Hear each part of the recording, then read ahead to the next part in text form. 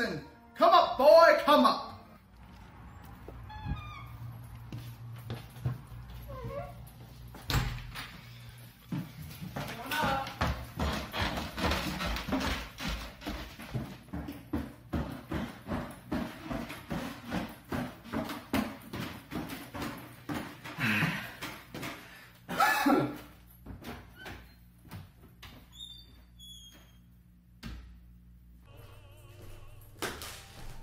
Hello, Mr. Moore. Hello there, Sonny Jim. It's that time of the week again where I'm here to change out all your bandages and fix your bum leg for you again.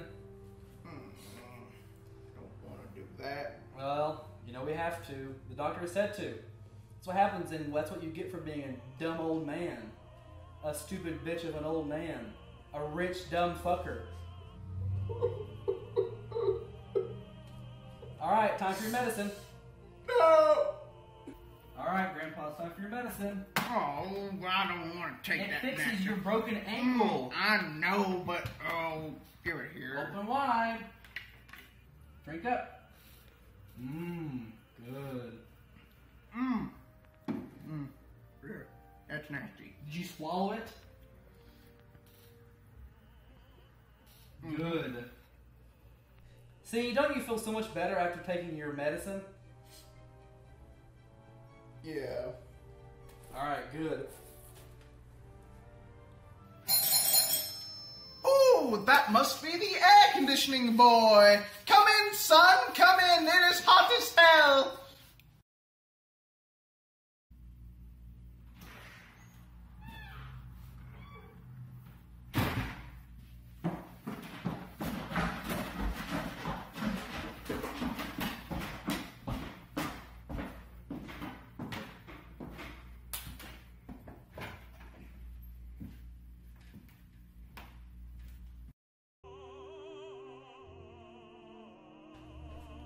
Oh, hey, I'm the AC repairman. I'm here to fix your broken air conditioning.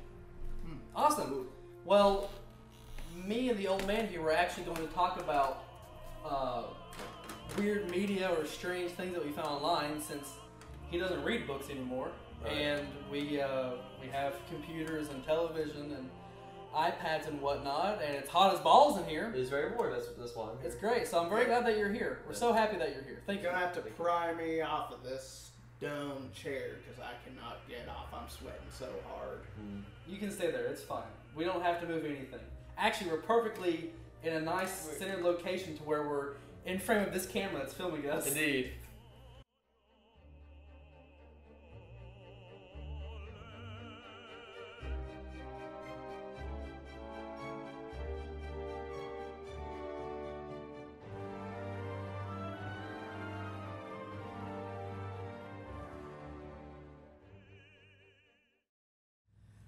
Alright, well, Andrew, Trevor, thank you guys so much for being here at this apartment that we stole.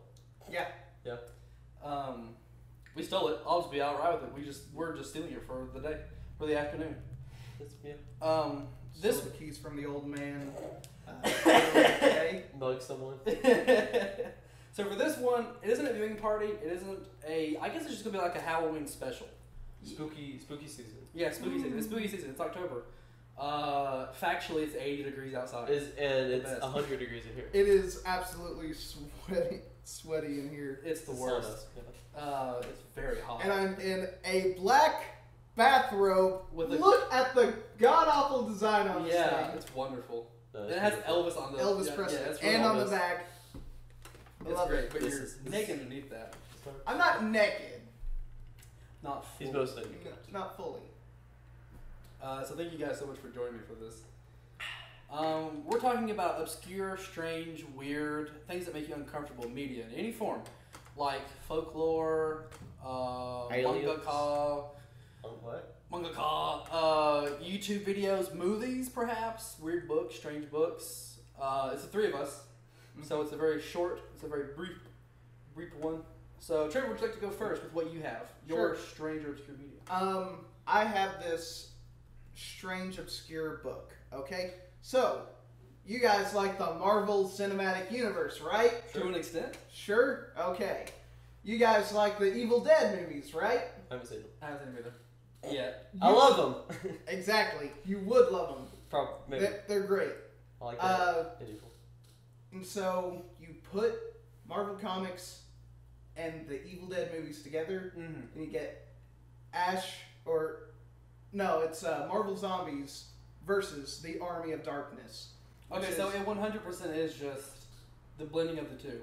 Yeah, it honestly is. Crossover. Ash Williams, the main character from Army of Darkness and the Evil Dead movies, is somehow transported into the Marvel Universe from a zombified, obscure super villain hero person. He's kind of an anti-hero. He balances it sometimes. He's a zombified sentry, which is like some weird superhero. Okay. Who breaks into heaven, and Ash has died for some reason, and so he gets thrown into the Marvel Universe. Uh-huh. Oh my God. It's so great.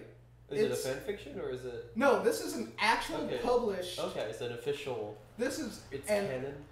It's its own continuity. Okay. Yeah. Gotcha. When did this come out? When did this book release? I think 1337? it was probably the mid to late 2000s. Okay. It was obviously after the Marvel Zombies line, which a lot of people liked. It's ridiculous in all the best ways. It sounds like it. And then this book just maximizes it. It has Ash Williams hitting on Dazzler from the X-Men. Nice. And Scarlet Witch. Okay. And his doppelganger from the Marvel Universe. I forget what his name is. It's not exactly Ashley J. Williams. It's like Ashley H. Williams or something. Yeah. Yeah. They're doing the good old Marvel was like, it's like Superman, Bizarro Superman.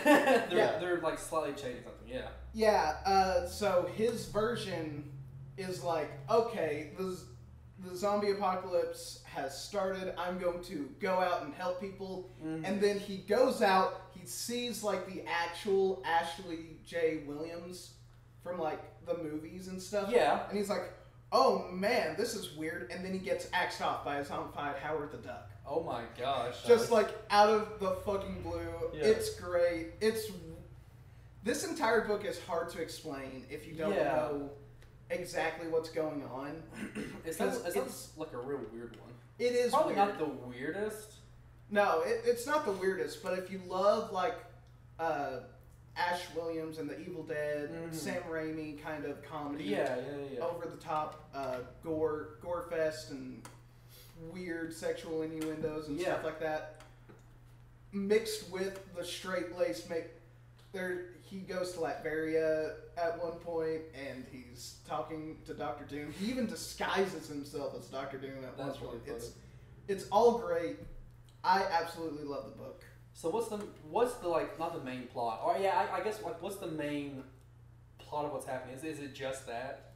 Ash Williams is trying to find the Necronomicon Ex Mortis, the Book of the Dead. Okay. And so I guess it makes sense that it's its own thing because in the movies, I haven't seen them, but in the movies he has it, right? Or he's trying to find it in the movies? In the movies, the Necronomicon causes all right. mayhem, but it also can reverse all the mayhem. Okay. And the first two movies are set in a cabin, so the Necronomicon is always there. Okay. In this book, he has to find it. He's in this completely new reality for him. Okay. He doesn't know anything about Spider-Man, which is another great scene where those two share. He doesn't know anything about Spider-Man, Iron Man, Captain America, nothing. Yeah. So he has to find it, and so he goes to like the Sanctum Sanctorum to like try and find it, and then somehow he finds out that it's in Latveria with Doctor Doom. Yeah. Because he's also he's like a step behind Doctor Strange in terms of like sorcery. Yeah.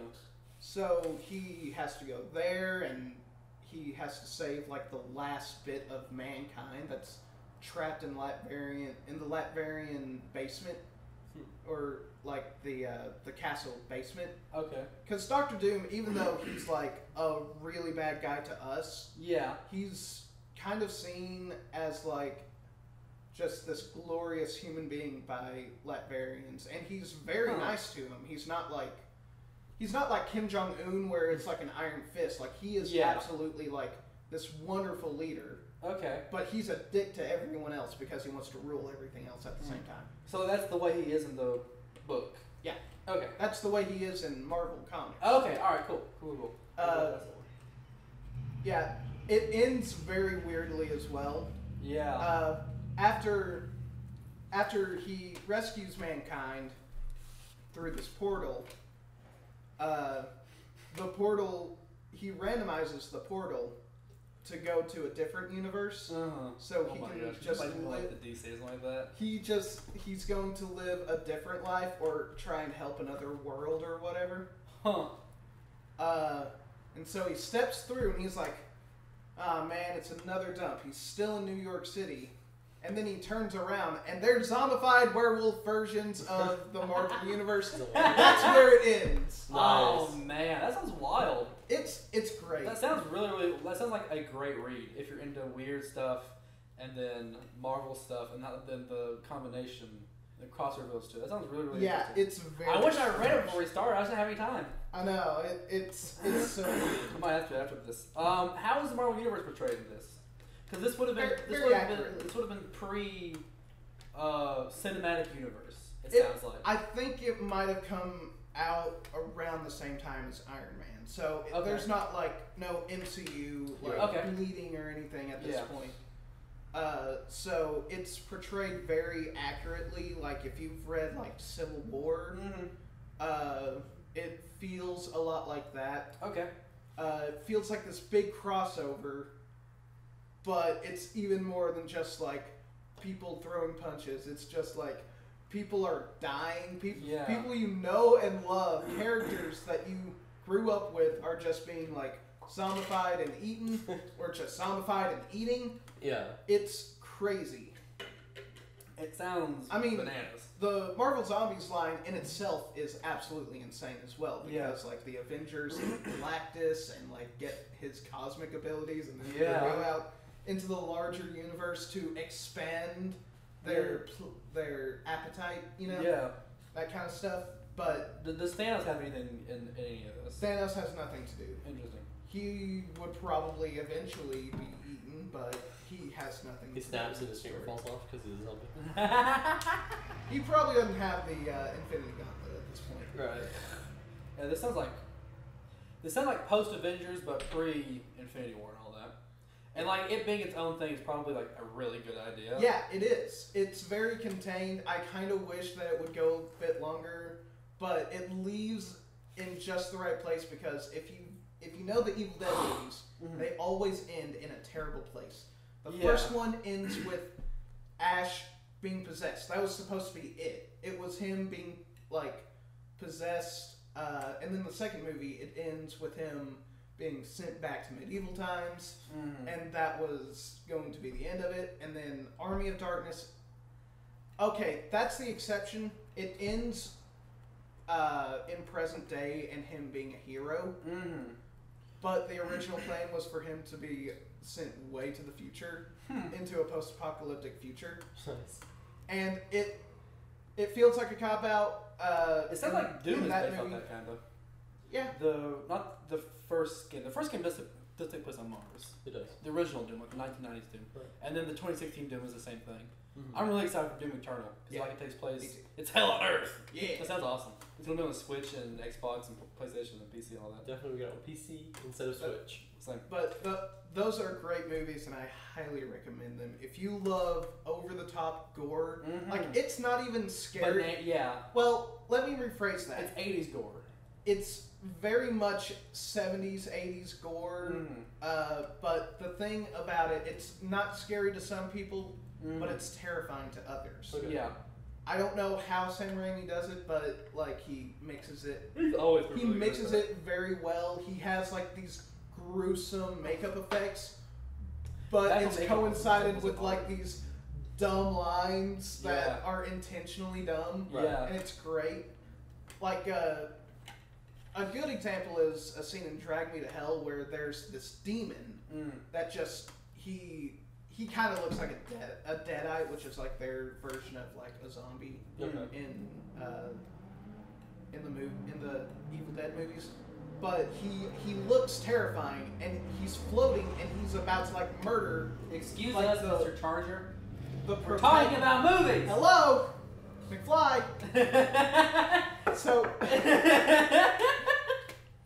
So the demon is like floating, and he's about to attack the main character, and then he starts doing like this little dance, and it's great.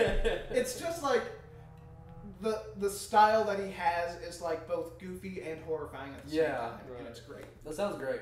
That sounds really good. We'll have to watch those sometime this month. I have them on Blu-ray. We're watching this. Do you have a Blu-ray player? I have a PS3. Okay. I have to get a power cable for it. Yeah. I've neglected to do that. No. So that should be the issue. I don't think I have anything else to say. Just it's a good read. So what's the title of the book, and where can people buy it? It's Marvel Zombies versus the Army of Darkness. Okay. Where can people buy it? I bought it on Amazon. All right. But I'm sure you can probably find it on Walmart.com. I'm worried about a digital copy also. I'm almost positive. I'm pretty sure there's going to be a digital copy. Because if I were to start reading comic books, which I really want to start reading comic books, only because like it's good to read. Yeah. And if I have to read anything, I'd rather read about stuff that I'm actually interested in. And pictures. Yeah. And pictures also. I'm going to start rereading. I'm going to start doing like End of War Cap for the Great War. Yeah. Like, I'm going to read all of the information and all that. Mm-hmm. And I'm going to use my iPad. I bought my iPad to read off stuff eventually. Yeah. And I read a lot of manga on my tablet. I might end up doing that. So my iPad reading would be perfect for that. So I might check that one out. I'm definitely going to check out. Comixology is the best app for that because like it doesn't just give you like the page to read and you have to zoom in, but it goes panel to panel. That's cool. Okay. Which is very nice. That is Sometimes there's a couple glitches where you don't get like the whole picture. Yeah. But that's just like that's an exception to the standard. I'm getting sleepy. Now that we're not doing dumb bits at the beginning of all this and like just messing around, I'm getting tired. I'm like starting to calm down. Alright. Should I go next? Yeah. Go ahead. Gentlemen? Ooh. Mine's a real weird one, and I've known about this for a while. Okay, so the title of mine, mine's a YouTube video. Yeah. Mine's a YouTube video and Vimeo as well. And Vimeo, yeah. I think it was originally a Vimeo thing. It's weird. It is a real weird one, and I love watching it 2 or 3 times a year. It's called Possibly in Michigan.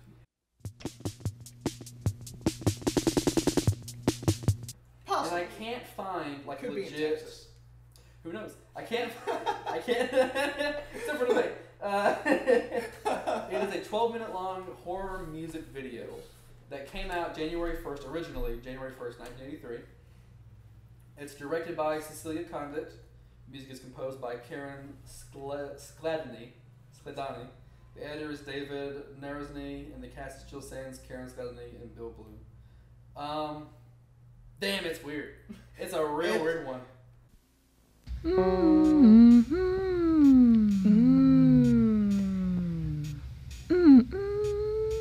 This one here smells great. Which one? I still haven't necessarily figured out what the first part's about, but like the later half, it's like it's kind of obvious. That's the thing. I'm going to use tvtropes.org for this.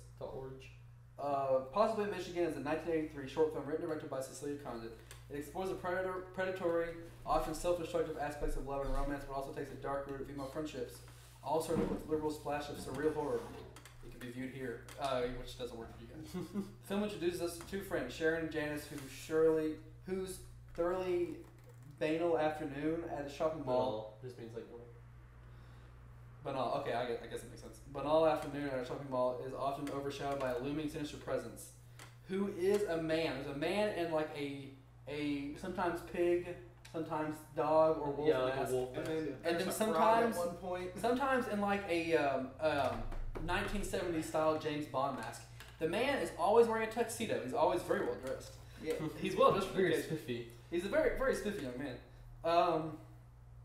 And he's following these two girls.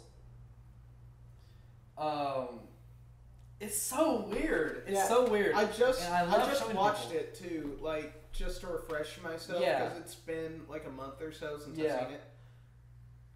It's a weird one. I love the frog scene where he has a frog mask and then it's like, oh, he forgets who he is. Sometimes he thinks he's a frog who thinks he's a beautiful Prince Charming. Yeah, that's like one of the lines is brought up as like this man is always like changing himself and who he is, I guess, to like I don't know if it's like to confuse his victims or like maybe to it's schizophrenia. It could be. I thought that one. I immediately thought that one. Or not immediately. After I watched it a couple times. Is my hair coming out? Yeah, you're gonna bald. Anyway. Oh no, it's just stressing me out. No. He's just scratching. It's a weird one. My favorite parts of it are like the music and just the overall. It's not even heightened reality. And my favorite type of comedy is things that are absurd, ridiculous, or heightened. Oh no. No, silly. To dry it. But it exploded. And they were both found dead. She must have been out of her head.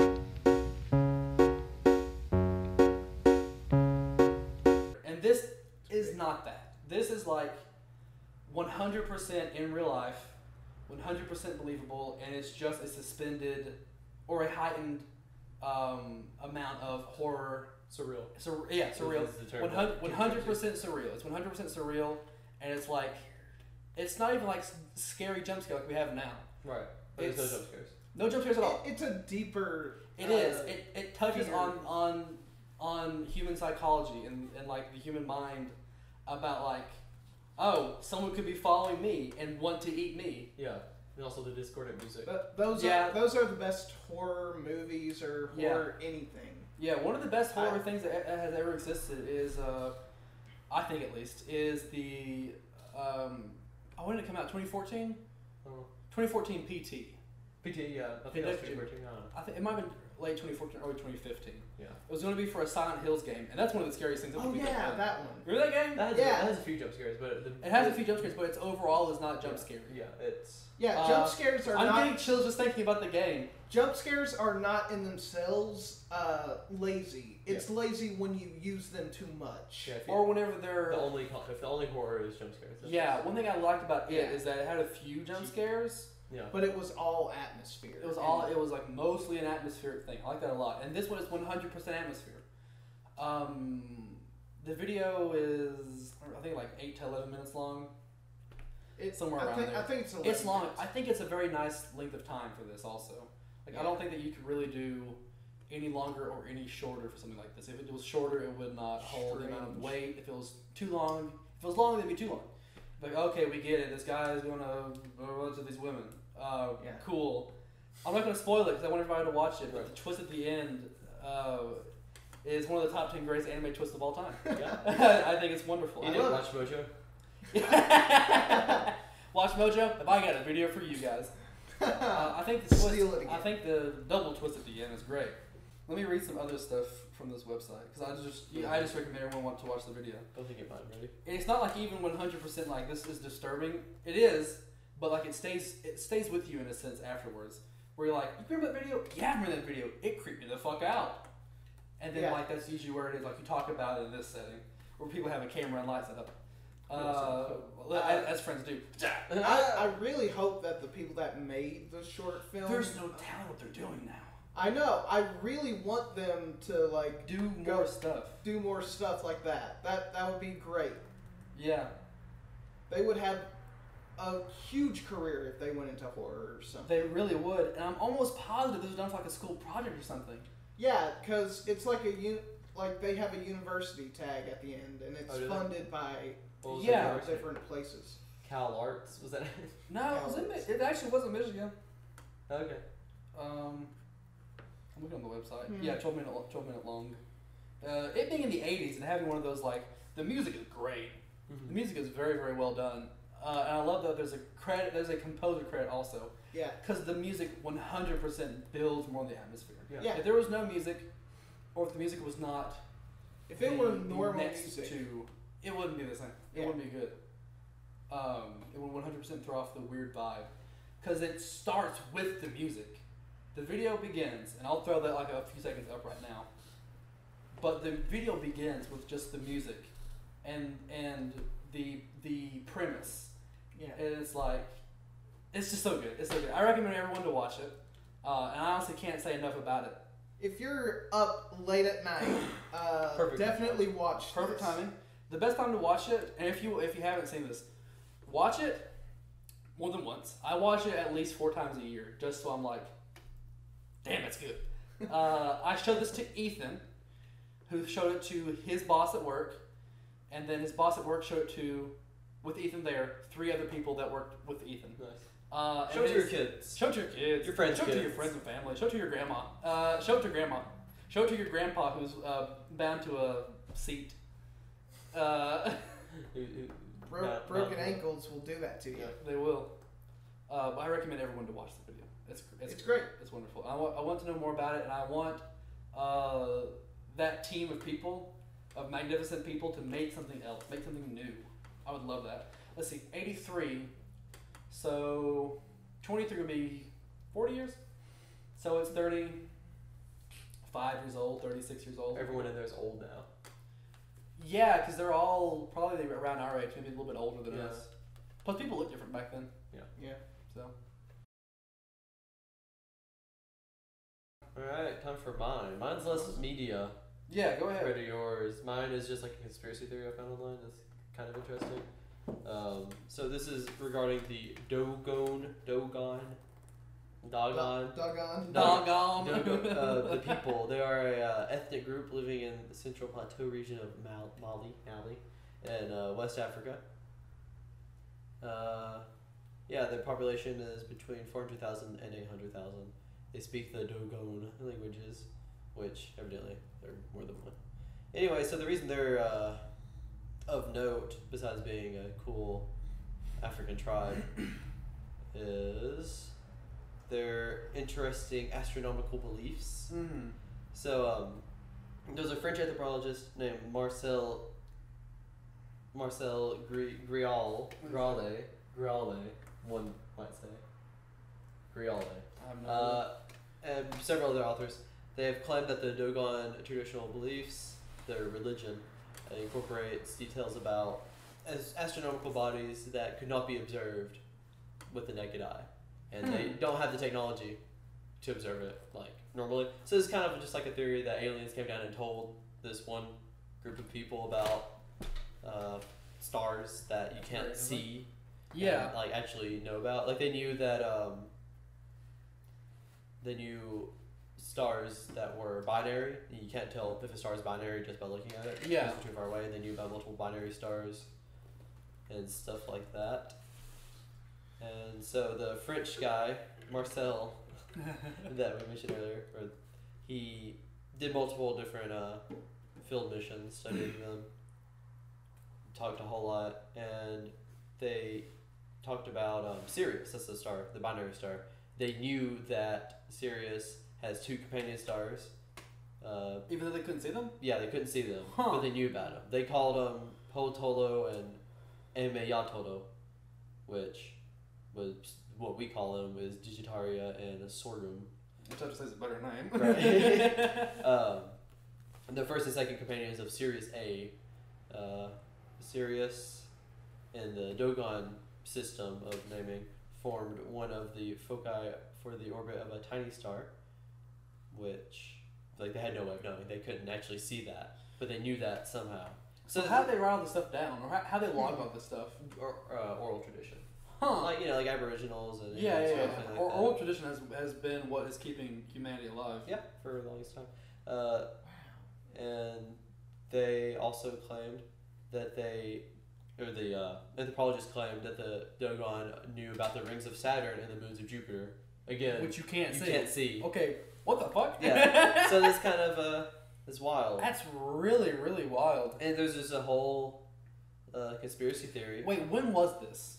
His first trips were in 1931. Okay. And his last trip, let's see, was in 56. 56 for the Dogon people. Where he left in 56. In West Africa? In West Africa, in Mali. In Mali. I wonder in what relation that is and how long it's been going around, if perhaps the Greeks or the Egyptians. It's possible. It says, let's see. That's my in oral tradition, they never really say. I'm sure it's never recorded. Yeah. In oral tradition, how long they've known that. Yeah. So it doesn't say here either. I imagine for some stuff like that, like there's just no way of capturing how long they've known that. I mean, they are in Africa, and Egypt's just. Egypt is. Well, if they're in West Africa, that's an entire desert away. Yeah, that's true. And you cannot pass the Sahara. An entire desert, almost the size of the United States. Like, people very rarely, especially back then, people would very rarely pass the Sahara. Even now, it's like. That's an ordeal even now. Yeah. Back then, it's a. But it makes me wonder if the Egyptians, you know how fucking wild the Egyptians were. Like, right. They were 100%, even in like 3000 BC, I think sooner than that, maybe. They knew a lot. They knew a lot of astronomical stuff. They built the pyramids, which are barely not square. Like, they're huge, and they're like less than like, I don't know. A couple millimeters. Yeah, I don't know about millimeters, but it's really, really close. It's pretty close. Perfectly square. How do you do that? And then also they have it set to where it's like visibly, not unvisibly, right. like with this, right. But like visibly they have it set to be in the shape of, I don't know if it's a star pattern, whatever. I don't know. I'm not sure. The pyramids of Giza, you're referring? Yeah. The pyramids, and then all that stuff is like lined up to be in a specific thing. Yeah. Because I think the way it is whenever the sun's casting on the pyramids at a certain time, like it makes a certain shape. Yeah. And that would be where other pyramids would have been. Okay. Yeah. Or ones that were broken would have been. I think. I could be looking at my Alright. Huh. But the way the pyramids are built is extremely fascinating. Yeah. And it's not like ancient aliens or I love that show. Yeah. Or Israeli slave labor or Israelite slave labor. It's 100% like some bored motherfuckers were like talking and like they had math and shit. And in the wet season, they would have like these huge limestone, which floats when wet, no matter how big it is. They have these huge limestones wet, and then they would have like water tubes, ginormous water tubes, shoot water and the stones up above, and then they would have them planted there. The way they built it, and the BBC has a pretty comprehensive video on it. It's extremely interesting. I love how they built it. British programming is like very it's very thought provoking, and then our history channel, the History Channel is like aliens did it. England also has that. If you watch any videos about the English parliamentary system, it's mostly yo mama jokes, and they're the leaders of the fucking government. Ask my mother. Oh, I think I know what my mother would say. I think she'd look across the dispatch box and she'd say, put on a proper suit, do up your tie, and sing the national anthem.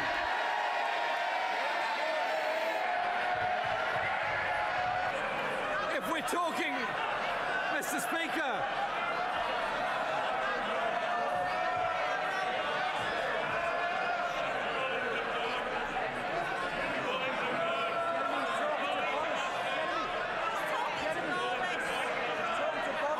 It's true. That sounds amazing. But then you also have stuff like the Egyptian documentary on how, not even an Egyptian documentary, the documentary on how they built the pyramids. Yeah. Which is like this entire documentary. You have things like that. Where here in the United States you have like, it's really good. I'll have to send you after this. But then you have things in the United States that are also really good. Like you have the collaboration with Planet Earth, and then also David Attenborough and other people. And you have things like Netflix and all the great Netflix documentaries and great shows. And then you have Ancient Aliens. So there's good with the bad, like most things. Yeah. But I do think it's very funny where it's like there's an edit. We're getting off. I'm purposely getting off topic, but it was like an edit of David Attenborough doing his wonderful thing talking about animals, and then it cuts to like Theresa May in the court system like making fun of one of the guy's hairs, and all of them going woo. It cuts to that right after. Because that's exactly how it is. It's 100% how it is. Anyway, this is pretty interesting. I love the British. So the Dogon, I can pronounce them Dogon. Yeah, Dogon. I think Dogon. Dogon. Dogon. There's no E at the end. So it's Dogon. Dogon. Dogon. I think it's Dogon because it's like usually how African stuff like that works. Right. Then you have another star in the Sirius system, Imaya, or they described it as a star larger than Sirius B but lighter and dim in magnitude. And in 1995, it was confirmed that such a star existed. But they talked about it. It was in their oral tradition. In 1995, it was discovered. We found it with our technology, but they've already known about it. Yeah. It makes me wonder if they somehow did glass. If they somehow made telescopic glass. But even then, you can't see that kind of star with a magnifying or with a telescope. You know, a magnifying glass. Because they used gravitational studies to discover it. They discovered it with gravitational studies, not with a telescope. That's really weird. Yeah. That's a weird one. Now that's the only I can't think of anything other than aliens. But at the same time, I'm like, it can't be aliens. What else could it possibly be? Yeah, that's really weird. Yeah, it's very interesting. So it's one of those things where it's like where we advanced before something happened. Yeah. Well, I was talking about like I saw about the thing where what if there was a species smarter than humans that was around before you mentioned it last night. The extinction of the dinosaurs? Like they're like more intelligent than humans, but they weren't around long enough to actually do anything of note. Yeah. And then they went extinct when the dinosaurs went extinct, and nobody would ever know about it. So that'd be wild. Wait a minute. If you guys have seen Doctor Who, could it be the reptilian race? The reptilian race. That indeed. You know what I'm talking about, right? Yeah, It's like a reptilian race that like evolved alongside humans. Yeah. But they were much more advanced, and they decided to literally burrow underground. Yeah, as they kept going. But they are ages more advanced than we are. That's a spooky one. Yeah, there's like a whole thing like they go down and like visit them and like they have cool guns. It's pretty cool. Oh, and then one of the females of the race somehow came to the surface in like the 1800s and has like a wife. Like she's just like gay people in Doctor Who. Yeah. So they're married, and then she's like this detective, and she becomes the inspiration for Sherlock Holmes in their world, and I think it's so funny. That sounds really funny. And her wife is just Watson. That's great. Except more badass. Yeah. Of course. Yeah. It's not hard to be more badass than Watson. Except for Jude Law's. Yeah. Watson. Yeah. It's true. Well, I mean, and Watson in the book too is like a fucking like veteran and all that. Oh yeah, he's the original one. He's a vet. He was in the Vietnam. Or I thought it was Afghan. It depends on which issue it is, obviously. I like the newer one with Martin Freeman and Benedict Cumberbatch. Yeah, that's Afghanistan. Which makes sense. Like he's not going to be part of the Boer War veteran from 150 years ago. That's me. Is the original one? What veteran of what war is he? The original one? Is it the Boer War? I remember he came from Vietnam. Was it Vietnam? It was a Vietnamese war. No, not the Vietnam War. Yeah, not our Vietnam War, but it was a war in Vietnam. Do what? In the 1800s one? Yeah. They're not buying our opium. I guess. It was some sort of... no, it would be around that time, wouldn't it? The late 1880s. There's a long stretch of time where... There's a lot of England was selling opium to... Well, yeah. Asia. But it's like, before World War I, the Great War, there was always like constant conflict. Oh, yeah. There isn't so much now, obviously, but it's like in between World War I and then like around like the 1980s, there's still obviously World War II, but there's like a ton of like small. We have to expand the empire. Pretty much. Of Britain. Britannia. But yeah, that's interesting. Yours is the real wacky one. Yeah, that's a wild one. Yeah. His is realistically wacky. Mine's just. Yours is fun. Wacky. And then mine's like wild and like scary. Scary wacky. Yeah, scary wacky. Yeah. I forgot to actually get mine prepared till last night, so I was searching online trying to find good things, and I found that. So we were talking about politics and get-ups. I went on X and went through some conspiracy theories. Were you gonna pick something else besides this? There was a few I had to choose from. There was some kind of that Japanese thing that we were talking about. Japanese thing. The one where it's the woman. It's the woman that like if you're like polite to or the mouth. Oh yeah, I've heard of that one. There's a lot of ghost stories. There's a lot of Japanese ghost stories like that. Japanese ghost stories are horrifying. I can't remember her name. But everybody's cool with them in Japan. Yeah, pretty much. It's like, but if you think about it, it's the reverse here because we're like, oh yeah, grandma got eaten by a wolf, and like other places are like, that is barbaric. Yeah. It's like the exact opposite. How about actually a ghost story for you? Or not a ghost story, I have a scary story.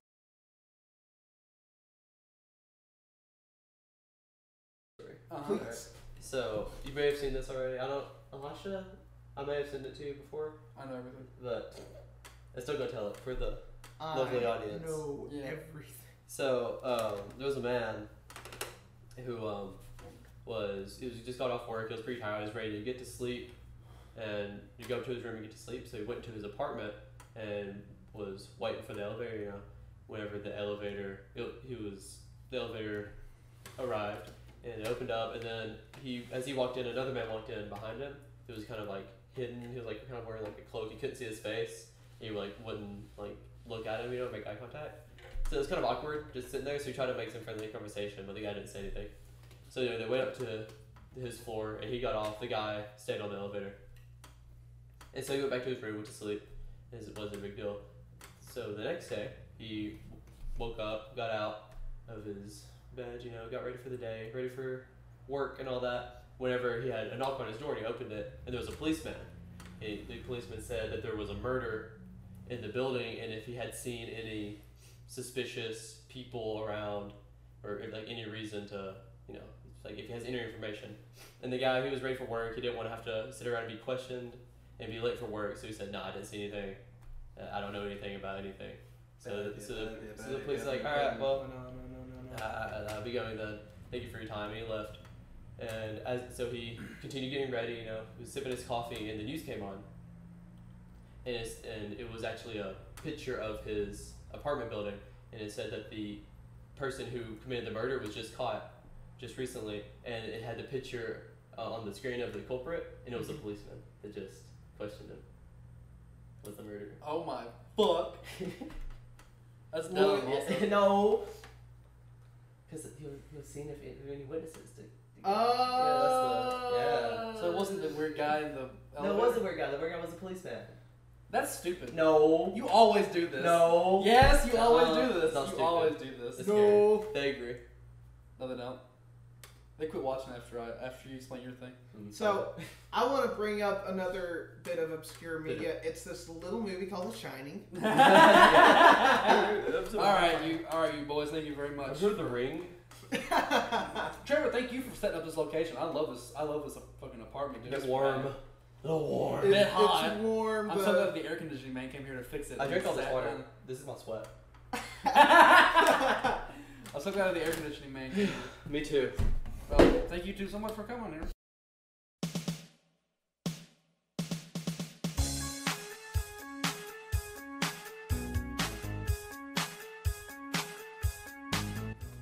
And so, boys, that's how I met Sister Macy. Alright, boys. I'm starting to say the truth of the matter is, I'm not here to fix your air conditioning. Huh? What?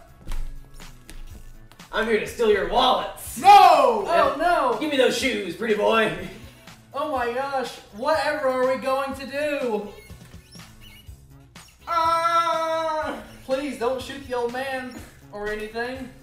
Give me your pension check. Hold on, Sonny, I can't walk. Give me your EBT. You know, if I'm being perfectly honest with you, the old man owns this entire building, and we're in a big city. Give me your deed. And I'm just the one that's helping with his medicine. What Sorry, are you old doing? man. You just throw me under that bus. Medicine? Well, I think that's what happened whenever...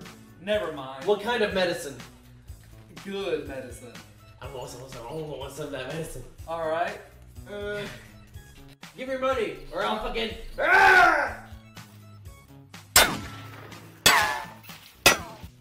A robot leg? Holy shit! Better fucking believe It's it, RoboCop! It's a quarter of RoboCop. No!